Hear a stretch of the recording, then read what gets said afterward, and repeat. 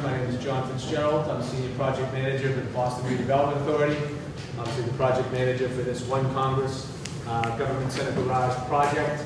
Just to give you a little update on where we are in what we call the Article 80 process. That's the process that we put the developer through, goes through the BRA, our agency, and we take it through for approval. So just to explain a little bit of where we've been with that, what we're doing here today, and what the next steps are after this. Originally what happens is the developer files a project notification form with us, and that is, it's a book similar to this right here. It tells all the impacts that the project has, all the details of the project, and it studies on the impacts on the surrounding area, traffic, environment, etc. We meet with the city agencies in a scoping session and hold a public meeting, which we had back over the summer. And after that, we issue what we call a scoping determination, where we basically give the developer their homework. These are the changes we'd like you to see. Could you try and study maybe this version or that version after we read all the comment letters, etc., and find out what kind of the main themes or issues are. So they did that, and after they go do their homework, we ask them to file what we call a DPIR, or a Draft Project Impact Report. That's what this book is here. We do have everything up online, so if you'd like to take a look at this, you can go on our website. And so they filed the DPIR. We have a 75-day comment period. And within that comment period, we again have a scoping session with the city agencies, and then hold a public meeting, which is what this is today. We had the scoping session last week. The city agencies got to ask their comments of the developer. So there's pretty much this exact same presentation, so that they could get better educated on the project, and therefore write their comment letter more succinctly. That's why we're here for you all today. So you all can ask your questions if there's any concerns or confusion, and then when you go home after tonight, you will have time up until November 6th to write your comment letter voicing your support, opposition, concerns, etc. for the project. So after that, is there any questions on that right now? If you're going that's the simple part. After that, we will be going this October board to schedule, because when we take them to a board, now I just want to explain this so people understand what's coming up. Right now they are eligible to be approved at the November BRA board. But what we always have to do, we have to schedule a public hearing for that. In order to schedule a public hearing, you have to do it at the month prior to when it actually will be approved. So in October 17th, we'll be going to ask the BRA board if we could schedule a public hearing for the November 14th board. And that one you usually say yes right away. And so it will be eligible to go to the November 14th board for approval. But that's why we want your comment letters by the 6th, so that we can see this. Just so folks know, this we have had a very thorough community process on this. I think this is probably meeting number 342 in the community, I feel, is around there, right, Gary? Especially for the development team. I know they've gone out on their own, but even through the BRA itself, we've been at several meetings over the course of this. So that's really the Article 80 process. I'm kind of giving you just the overall summary, without going into the details of how many times we've met or what we've met on.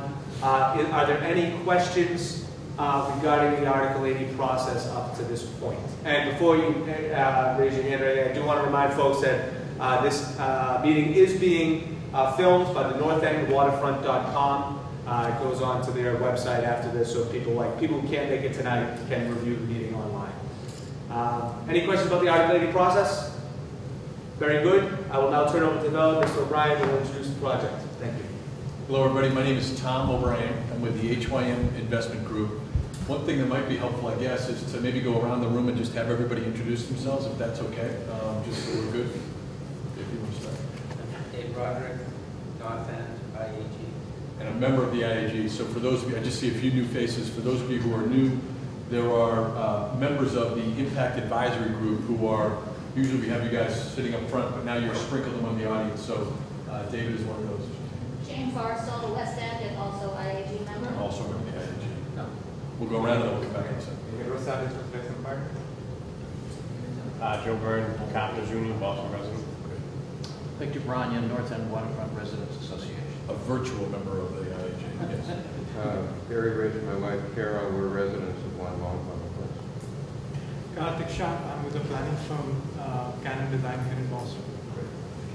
Tom Giannissotis from the Office of Representative Jacobs.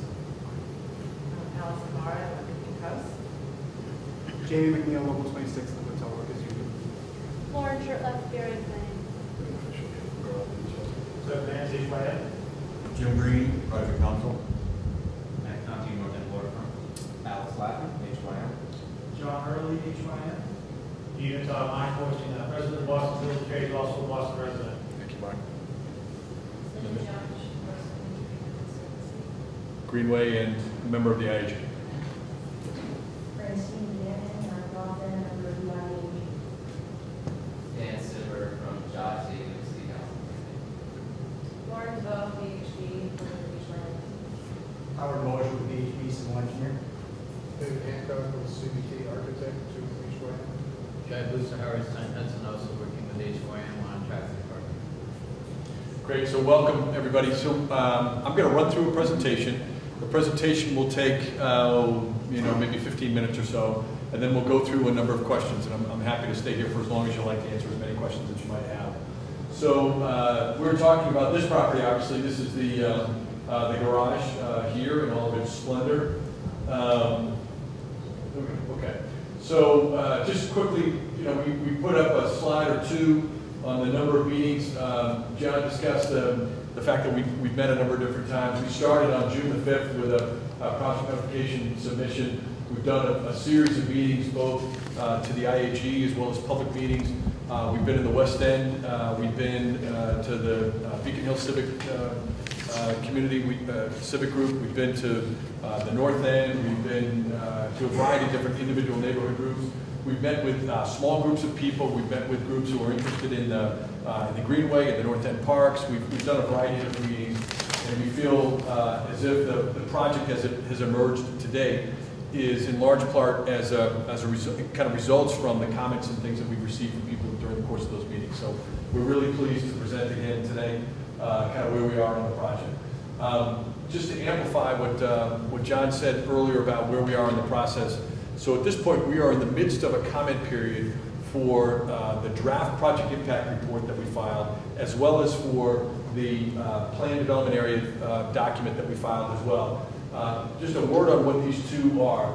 The PDA, or the plan development area, is essentially a special zoning district, an overlay district that's created. This is used frequently, not only in Boston, but in a variety of cities and towns across the country, as a mechanism that allows for a project to be considered in terms of its dimensional criteria for building heights, density, open space, wind and shadow impacts, a variety of impacts like that, and allows projects like this to move forward of a certain size.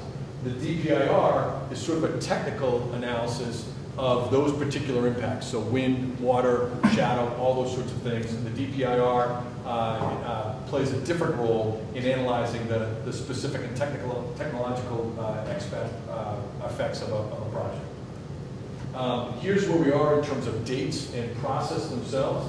So the DPIR in this column, the purpose of that, as I said, is the technical analysis of the project. The PDA is essentially the zoning that will form the zoning for the project as we move forward when this process is completed. We submitted the DPIR on August 23rd. We submitted the PDA development plan on the 13th of September. The comment period for the DPIR is longer, runs 75 days. The comment period for the PDA is 45 days. So the two of them have, if you run those out specifically, have two different end dates. But as John suggested, we're already agreeing to move this October 28th date to November the 6th. So that will put us so that both days will, both of these comment periods will end on the same day on November the 6th.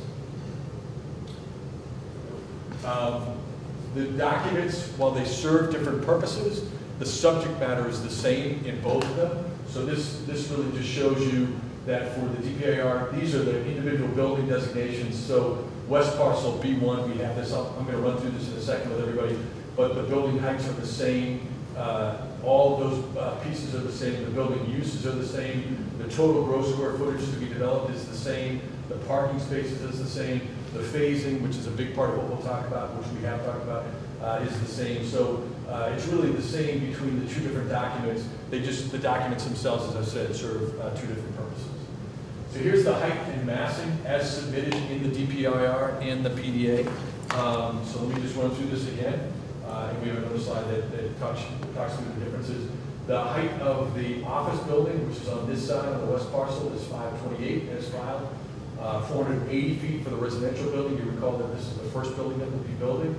299 feet for the second residential building on the west parcel, which is here, that encloses the garage.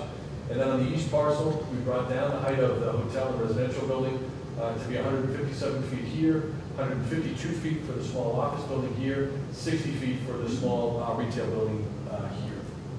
So here's what it begins to look like in its completed state, together with the roofs as completed and the beginnings of what the design of the buildings might start to look like as well.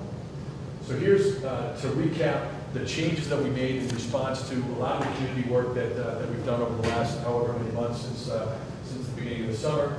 What we had originally filed was a project notification form in keeping with the Greenway guidelines that the BRA had published approximately 2 years ago, with the office building at 600 feet, the residential building at 470, and 275 for this residential building, 275 for this residential building, the two of them kind of matching one another.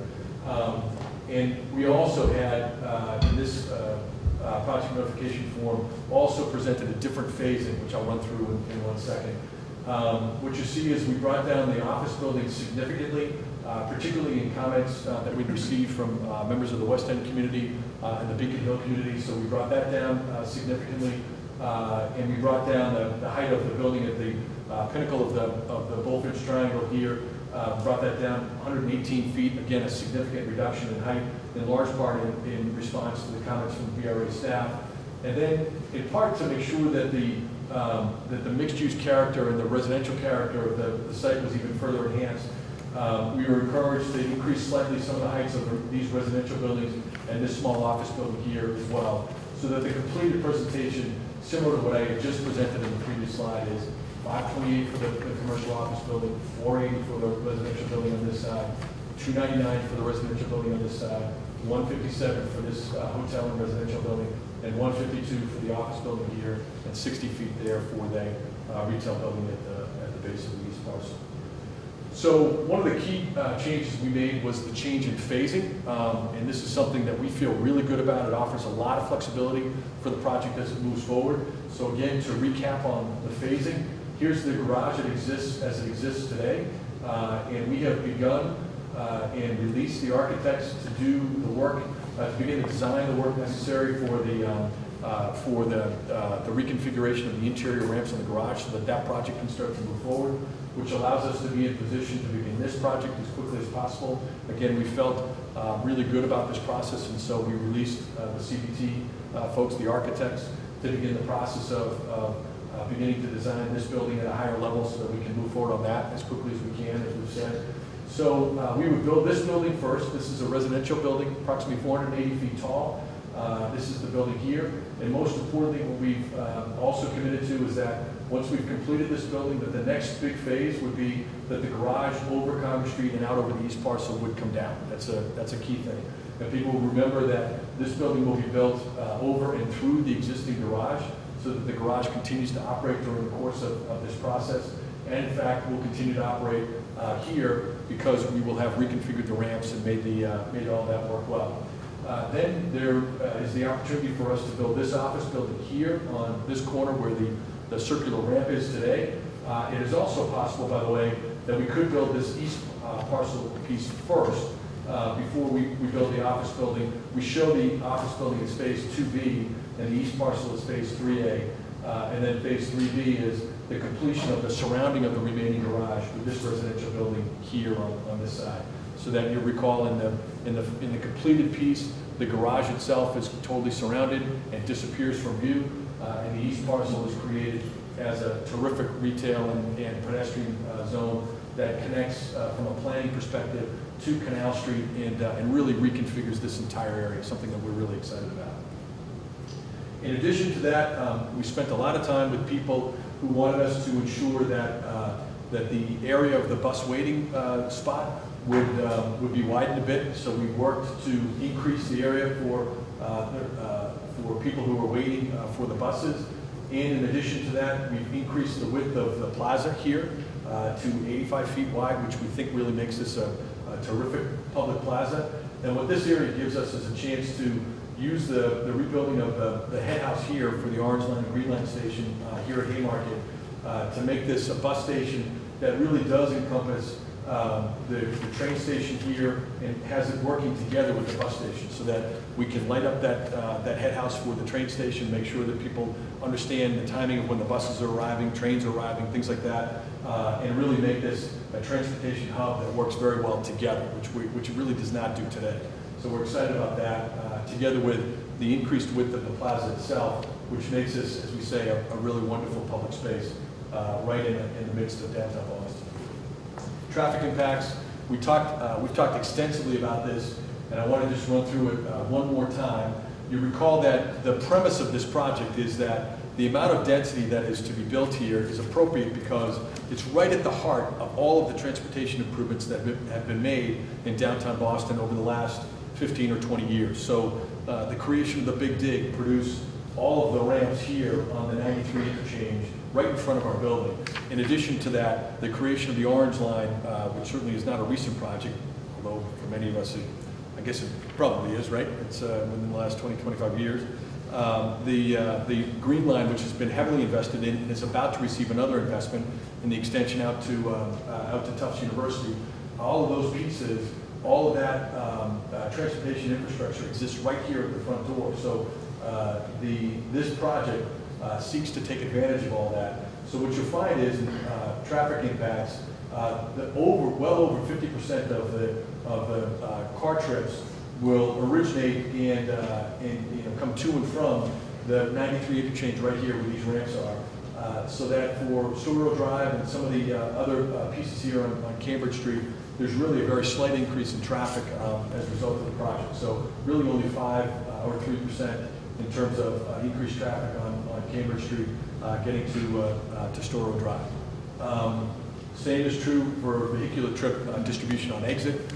Same kind of distribution with by far over 50% of the vehicle trips going on to 93 or coming off of 93.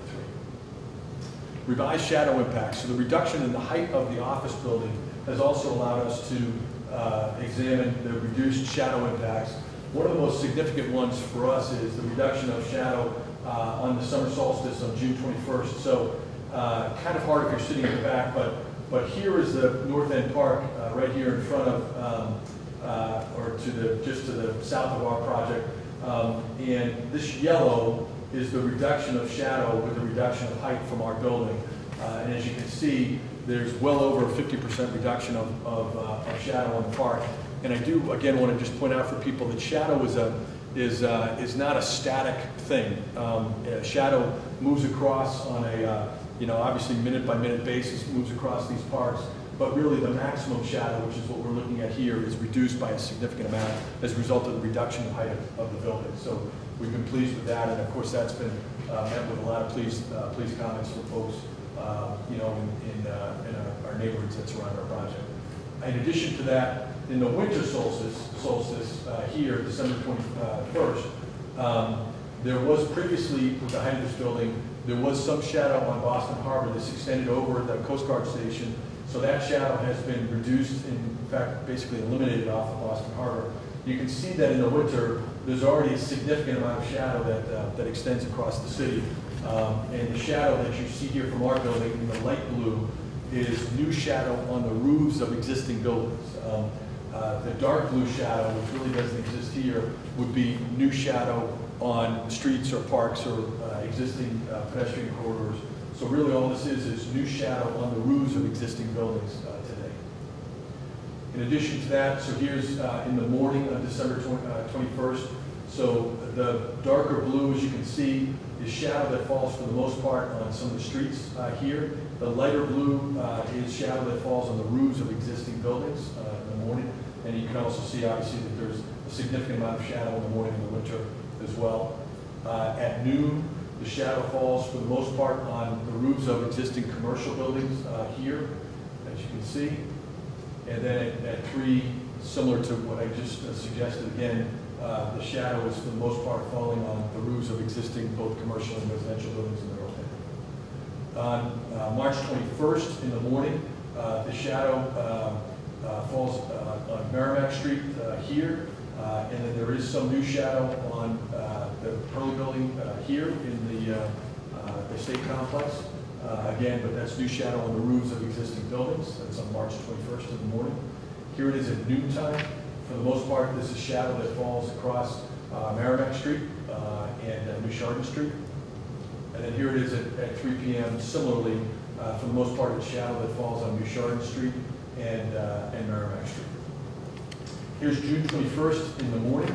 The shadow, for the most part, falls on New Chardon Street here and a little bit on Merrimack Street as well. And then June 21st at noon, a little bit on Merrimack Street and a little bit on the New Chardon Street intersection as well. And then here it is at 3 o'clock. For the most part, the shadow falls on the project itself on the east parcel. Here's June 21st at 5. It has not yet made it to the North End Parks, as you said, but that'll happen a little bit later. I showed that slide in the very beginning of this sequence. But here it falls for the most part on the project around New Sudbury Street. East Parcel Plaza, so we've spent a good bit more time internally starting to think about the landscaping for the East Parcel Plaza. This is something that we really see as a key change for the whole area. So we've spent a significant amount of time now trying to think through what the public realm plan would look like for the East Plaza. So as people have noted previously, and I apologize, the lighting of this might not come up as well in a well-lit room like this, but the pink here, you recall, is or salmon colored, I guess I'd call it, is retail.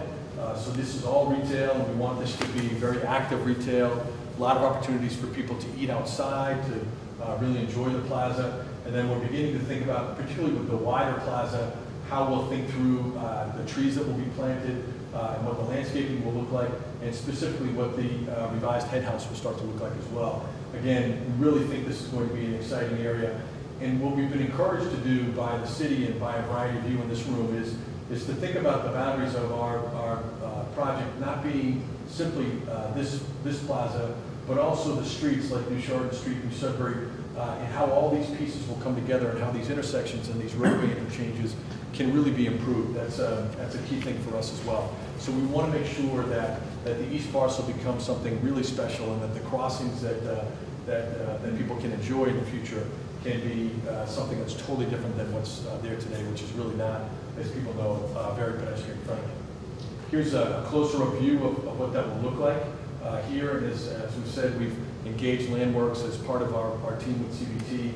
Landworks is a studio that we've used on other projects and like their work quite a bit. So we've engaged with Landworks to start the process of really thinking this through and how it will be, again, a wonderful space. I think that's coming up on the list. So here's our precedence of where we are in terms of the kinds of things that we want to, kinds of feels that the feel that we want the space to have as we move forward on the East Parcel. So here's some ideas of different places. Obviously this is Faneuil Hall, but there are other places around the world that we're examining as well. We want it to be a very active space. We've certainly committed to having a hubway station early in our phasing. And on the completed project, we'll probably have 2 hubway stations as well, but very active place. With this kid jumping on whatever that is, a big pillow or something like that, I'm not sure he comes along with it. Here's what the rendering begins to look like on that East Parcel. So again, we want it to be very active and a great space for people to walk through rather than avoid as they do today. Here's what it starts to look like at night, which we're really excited about. And here again is what it is in the completed sense. I think that's our last slide. Our last slide, Jim. Yeah. So I'm happy to take questions from anybody. Tom, in one of the meetings you mentioned, we talked about how to mitigate skateboarders, bicyclists from riding right through the plaza. Yep. And I was wondering if there are any more thoughts on that. And also, I know that Faneuil Hall, you enter from, I can't remember the name of the street now, it's right there next to the Haymarket. North Street. North Street. North Street is. It's right where Orbis used to be on that corner. North Street is where the Bostonian is, right? So Yeah, no, it's. on the other side? Yeah. Over by the back of State Street, whatever that that alley street It's, is. whatever, it's got the bollards Yes. that they put up. Yep. And I don't know, it seems to work. I mean, I know it's not fun to ride a bicycle on cobblestones. Yes. But I was wondering if any of that sort of, you know, deterrence might be thought of. I think there's 2 or 3 pieces to it. One is the physical layout. So part of it's using bollards, right? So which we definitely started the process of examining that with Landworks.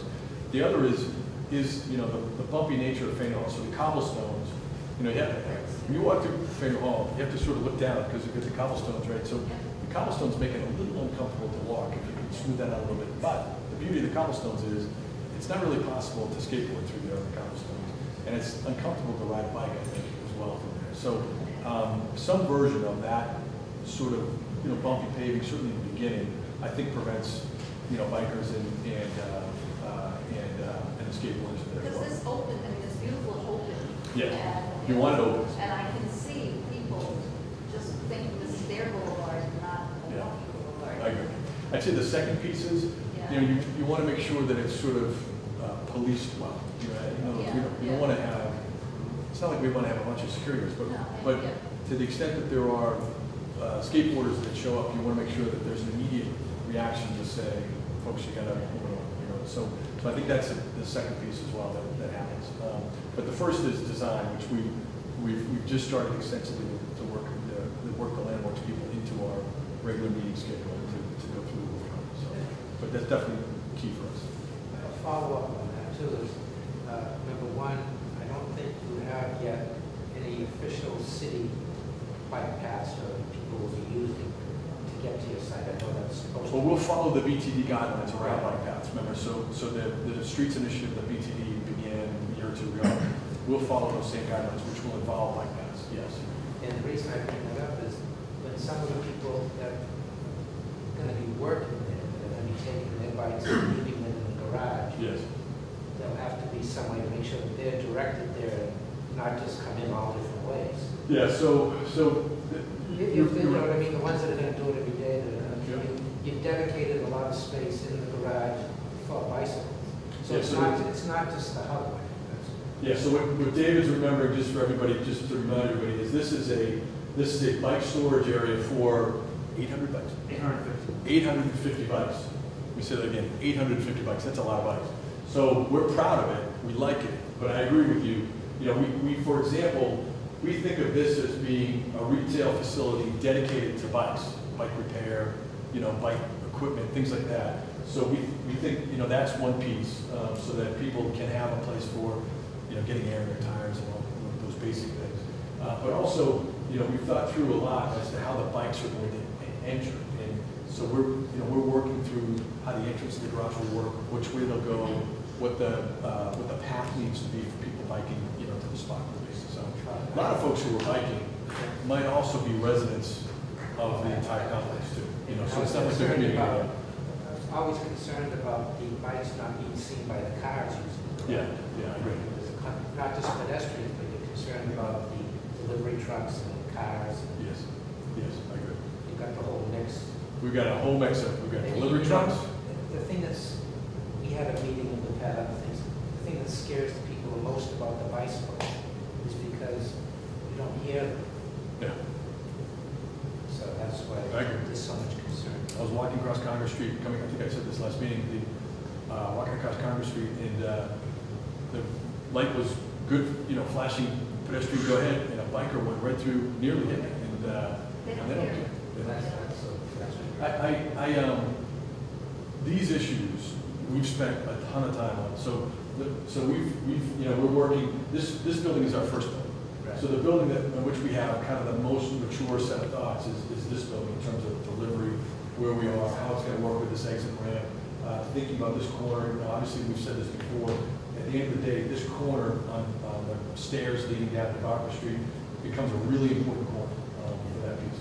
So, you know, we thought a lot about that. But then in addition to that, we've also talked about the fact that we don't want to just leave the east parcel as it is for now while we do that first building. So, you know, so there's some smaller retail pieces that we think we can make happen on this parcel. So we're already starting to we will already start to implement transportation changes on the east parcel and start to give it a different feel for people. So it's really not it's not a forgotten part of the city anymore. We want it to be a special part of the city. That's another thing that I was going to bring up because of the Article 80.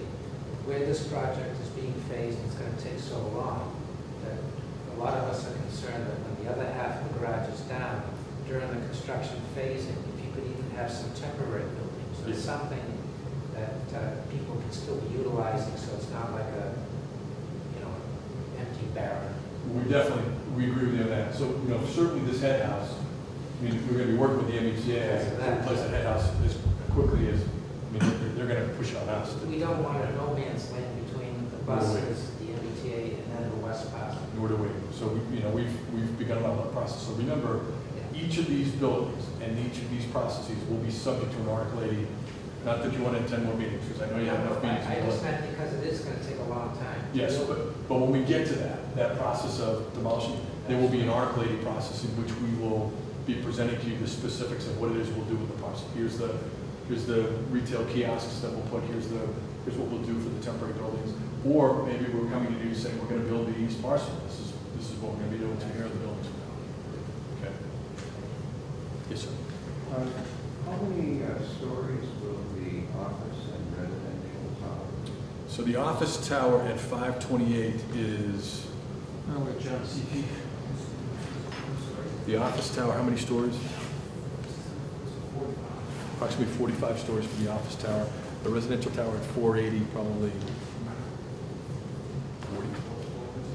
Yeah, 40-ish, 42. So 42 stories. And the second question, I don't know if you're going to get to tonight or whether this is appropriate, but can you give us some idea of timing of the construction phasing?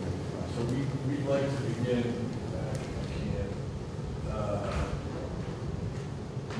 back to these.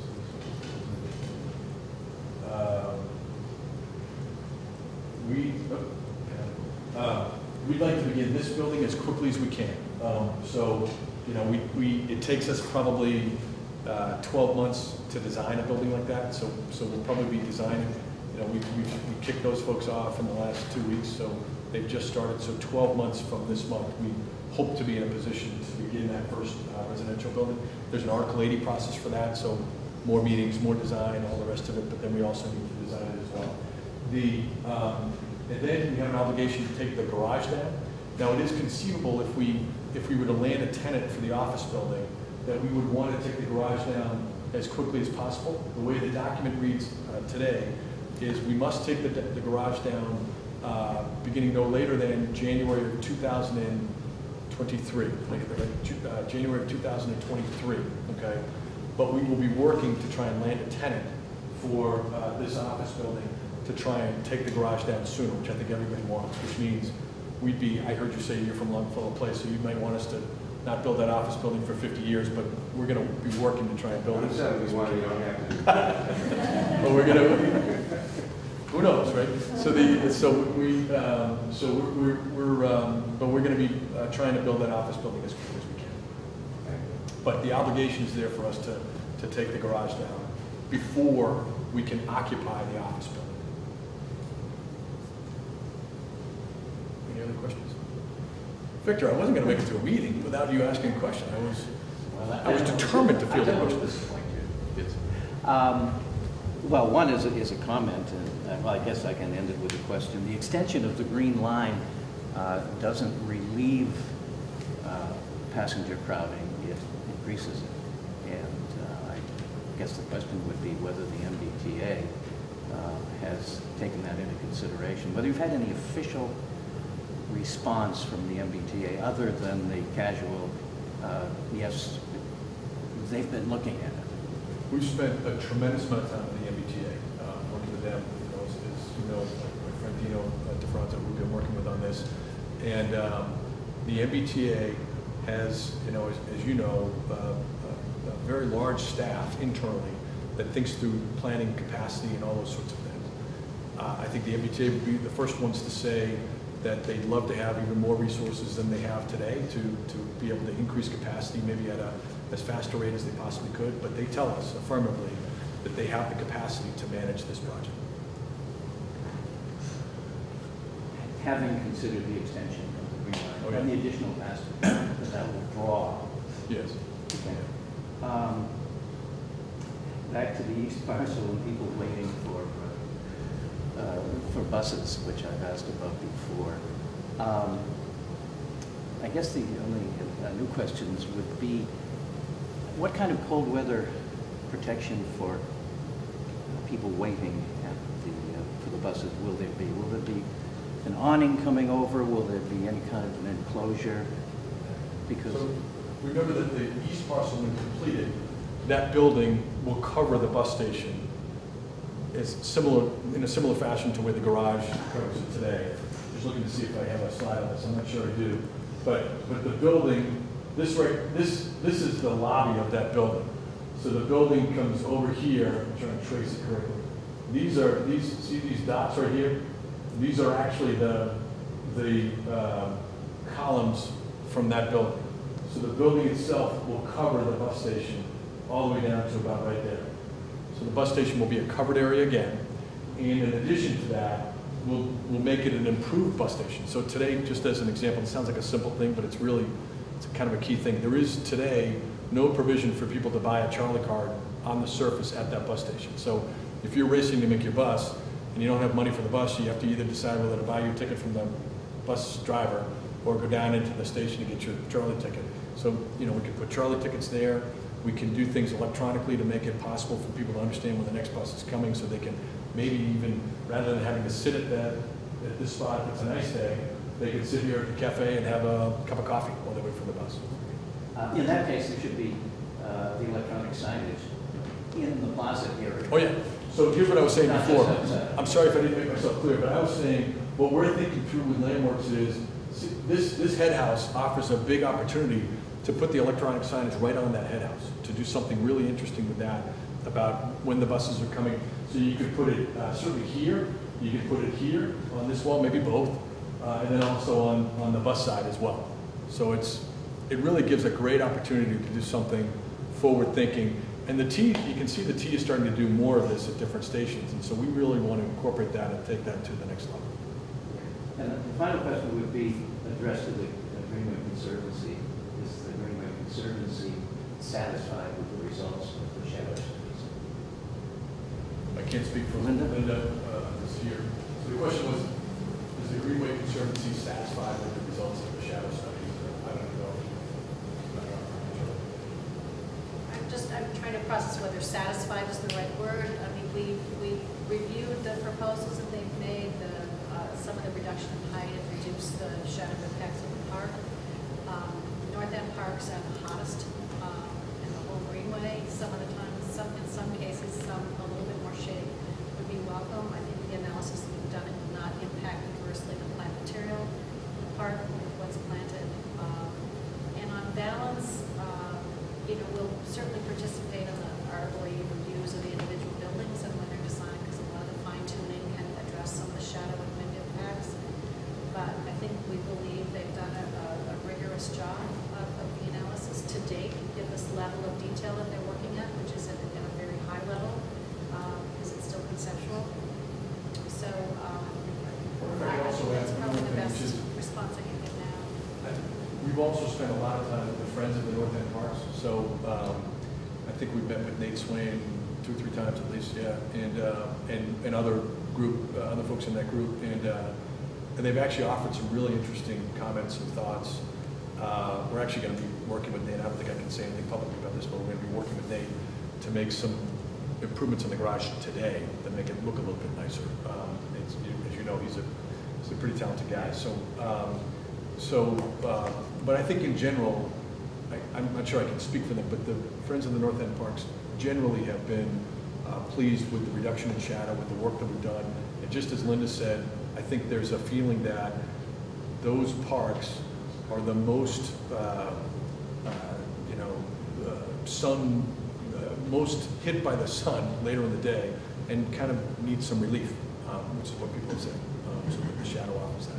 And remember too, by the way, the shadow moves. It's not like it goes there and stops, as my friend David Hancock said. It's not nuclear winter. It's shadow, right? So it moves across and it's dynamic. It actually makes for an interesting end of the day experience of many of these parks, including there's there's a huge amount of shadow that puts the parks by the aquarium in shadow at the end of the day, pretty much all summer. And it really makes for an interesting dynamic, but it certainly doesn't make that park any less used. It's packed all summer.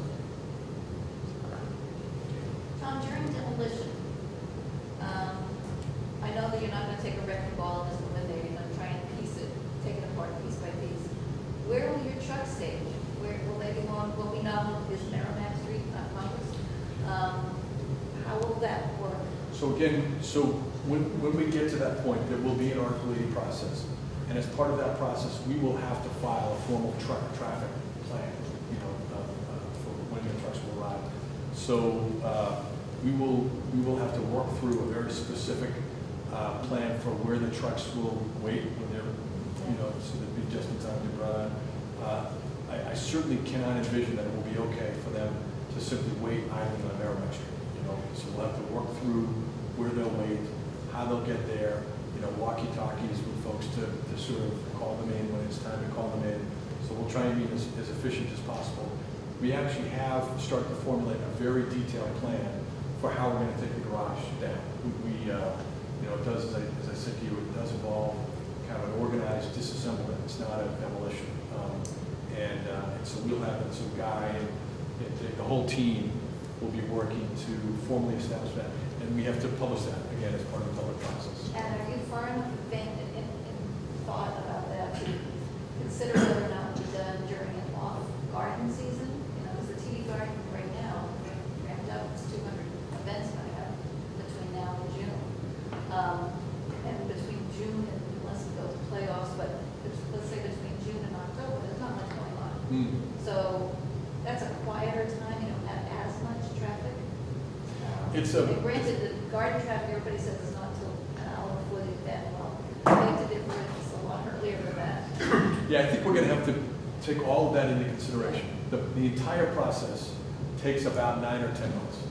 So it's not possible to do it all just in the season when there's no garden traffic. So I can't promise that. But we definitely are going to have to think through how we're going to do it during garden events. I certainly would imagine that on the night of a sizable garden event, a Bruins game or Celtics game or whatever, that there's not work being done, right? So we'll have to shut down at a certain hour, have things cleared and ready to go so that the traffic can flow as normally as possible. So hopefully, to the extent that we fall into those seasons, we'll work through how we're doing it relatively off hours. But we're also, and as you know, this has become, fortunately, a residential area, right? So we really cannot do the work, I don't think, off hours, fully off hours. So we're gonna have to do it during the course of the day and manage the best we can. This garage has been a 50-year problem for the city. And we're gonna take it down, we're gonna disassemble, we're gonna do it. And I can't say it's not gonna be without some daily disruption, but we're gonna do the best we can. Well, I know just watching the Green Line get disassembled was fascinating to watch. And there was equipment everywhere, but it was a very fascinating process. It took a while, but not as long as I thought it would. Yeah, 10 months. I mean, we've done this very specific. We've gone through our folks and counted the number of concrete tees and all those sorts of things. And we've gone through how long it takes us to remove that concrete tee, where it's going to go, how the truck's going to take it, all those different pieces. So, as we've gone through that, we know with some degree of certainty that it's going to take between 9 and 10 months to take that all apart. So we feel pretty good about our knowledge base right now.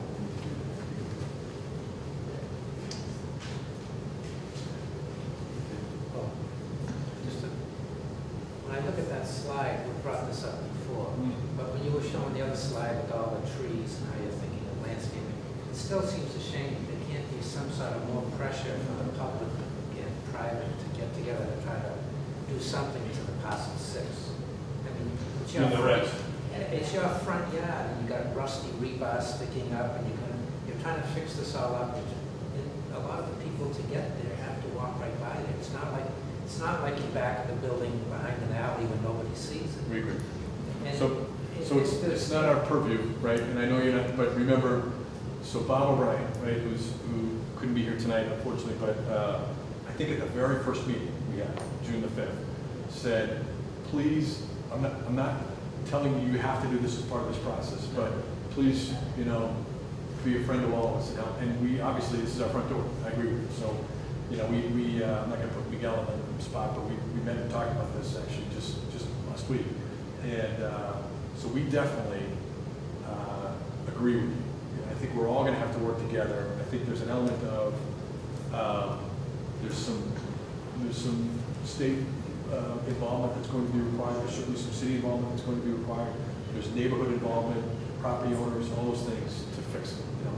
It's taken us 20 years to get to the point where we now can publicly admit that those ramps cannot be easily built on. And so therefore, there's really not money to be made by the Turnpike Authority or the MassDOT people.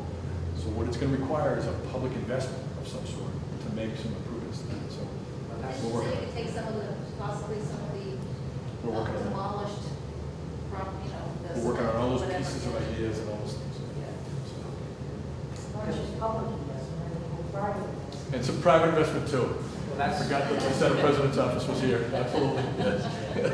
Well, only because the project's going to take so long. Yes, And you yeah. hate to see such an investment and then have an ugly eyesore right in front of you. Yes, yeah, I agree.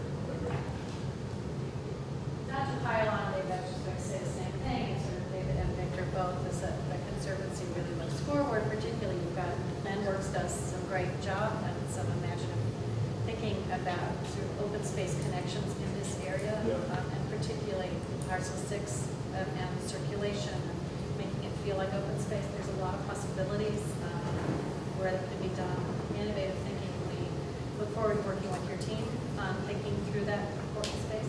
We agree completely. I mean, it's, we take it as an opportunity, so we look forward to working on it. Great. When the steel is going in, what are going to be the construction hours? When the steel is going in, I'm thinking about pile driving. Well, the good news is on these first buildings in the back, there's really not piles to be driven. There's really not much excavation because we're working around and through the garage itself. So plus we have the building continues to operate as well.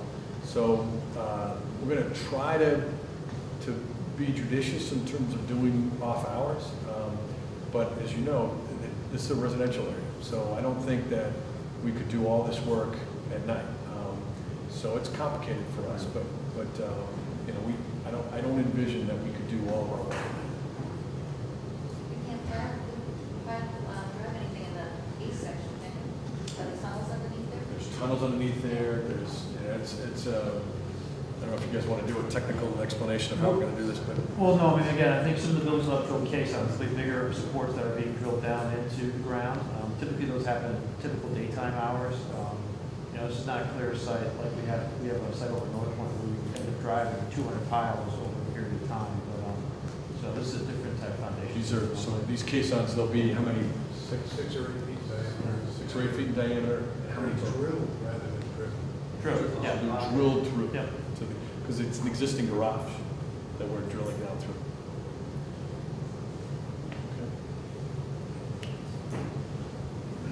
One of the early meetings, you had a drawing that showed they put like hollow cores Yes, in yeah. certain places. So I can reproduce those. If you'd like, I'd be happy to spend more time just going through the specifics of how we do this in the garage. I think another key point too, again, is each project comes back with its own architectural process, with a detailed construction management plan, and we actually have to work out with the city as well. But at that point, we'll know exactly what the foundation systems are, you know, how they're being installed, what are the work hours. We'll seek work hours from the city of Boston. And a lot more detail will come out with each building. When would you anticipate the first steel? The first what? First steel, first pile driving. Well, so it won't be pile drive, so it'll be caissons. Okay, I would say not sooner than the fourth quarter of 2014. More likely the first quarter of 2015, I agree. It takes 12 months to design. It's a big, complicated building. It's going to take a full 12 months to design. As much as we're going to be pounding on CBT to do it quicker, it'll take a full 12 months. They'll want a contract that says 15 months. The interesting fact, though, is you were talking about not having a lot of noise at night because of the residents. But some of your closer adjacent butters and so forth, Yeah. the biggest problem sometimes is not just the noise, it's the vibration. Yeah. Causing damage to other buildings nearby, because some of the other buildings are old, so the vibrations cause more. Yeah, no, most projects, again, are required to have a detailed vibration monitoring plan, and if there is pile driving, and vibration is not supposed to leave the site, and construction have gotten really good at this.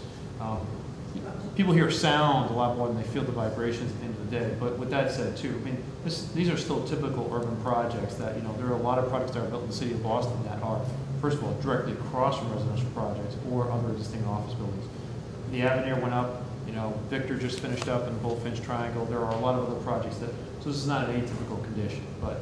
Yeah, these are, there's a lot more complicated work that's been done. I mean, the work to build those buildings that Doug just suggested over the tunnels and through the, there's. I already mentioned it because it was interesting. A lot of people, like during the big dig, a lot of the people in the North End, believe it or not, we're having more problem with vibration than noise. Yeah. Even if they live far away. Sometimes it was just considered thinking it was worse than it might have been, but to them it was a major concern at the time. So when does the Article 80 process start for the first building? We're working right now on the filing, so I would anticipate that we would file, we could file as soon as January, at least in that time frame, January, February, somewhere. So we'll kick that in, and that will go, that probably takes, through to the early part of the spring. So we're on a 15-year commitment, the IAG. Right, I know, sorry. I was just thinking as we're going in here, we haven't fed you guys in a while. We should feed the IAG. You guys have been so good with us, man. So we're going to do that next time around. We should, right? I know. Could have a pizza party or something. Okay, any other questions? Thank you, everybody. I really appreciate you being here. Thank you. That's great, folks. Thank you. Remember, November 6th is the end of the comment period. If you haven't, please grab an agenda or sign in if you'd like. Thank you.